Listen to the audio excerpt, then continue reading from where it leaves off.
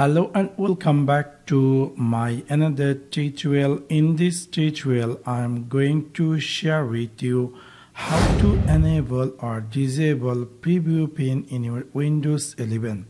So let's take a look how to do that.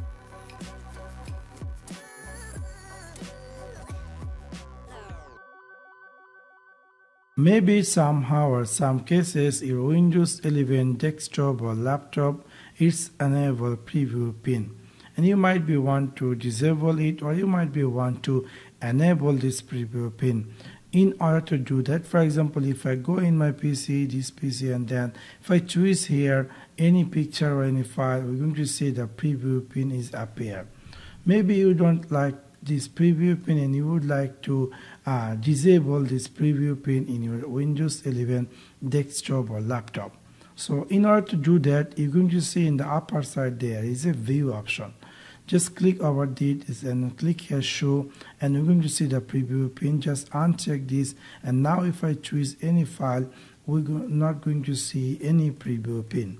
So in this simple way, you can easily enable or disable preview pane in your Windows 11 desktop or laptop. So that's for now. Thanks for watching my video. See you next one. Peace.